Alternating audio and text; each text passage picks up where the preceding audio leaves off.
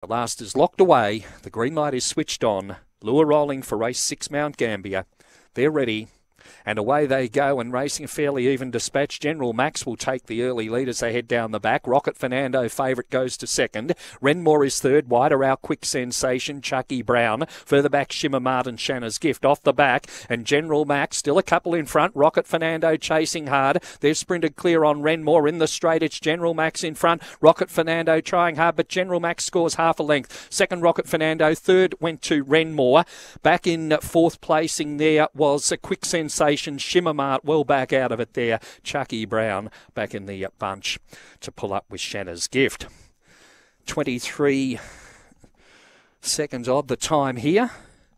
And the win goes to number 3, General Max. Holds off the favourite, number 2, Rocket Fernando. And third to number 4, Renmore. 3-2-4 will be the placings here. Race time of 23:03. Recorded by number 3, General Max. Rocket Fernando, every chance.